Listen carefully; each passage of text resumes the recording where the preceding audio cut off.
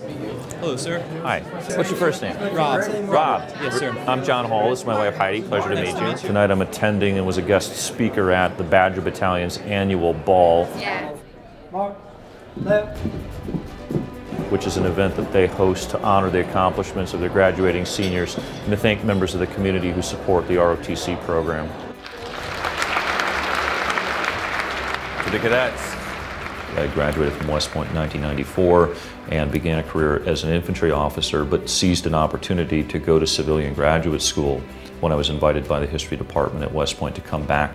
Taught at West Point for 3 years, and while I was there, I worked nights to complete my Ph.D. Now, obviously, the topic of today's lecture is the interwar period. And then in 2008, learned that the University of Wisconsin was renewing its search to fill an endowed chair in U.S. military history, and after some deliberation, decided that this was my dream job. That as much as I loved my Army career, this was the one job that I was willing to leave the active duty Army for. So we have Lucius Fairchild's vest from the Civil War. But I was particularly excited about the prospect of teaching people who, some of whom are going to go into the military, but most of my students are never going to go into the military. But this is an important part of the human experience. It's an important part of American history. What I recommend you do is head down to the second. As a U.S. historian and native Wisconsinite, I'm, of course, deeply interested in the history of the state. Okay, good luck. And I had an opportunity this spring to teach a new course, new to the history department, that's called The History of Wisconsin in 100 Objects. It runs all like straight across. I wonder what that means.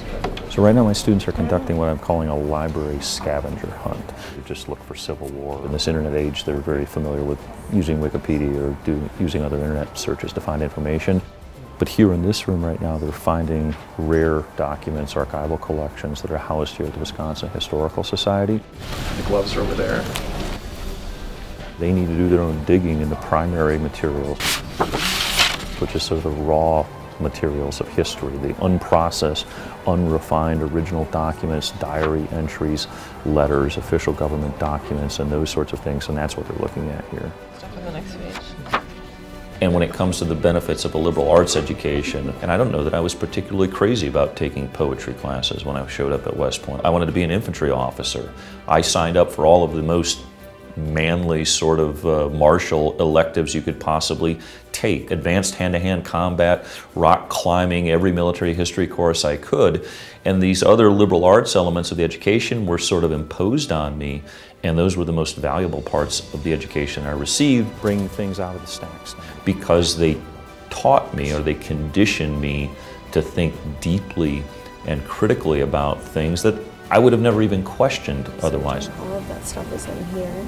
And I would say, having been an educator and been an active duty Army officer and now Reserve Army officer, I think the national defense and the security and future of this nation are as important very much with education funding as they are with the defense budget. I view these investments to be absolutely essential to the strength and vibrance of not just our economy, but our entire society going into the future.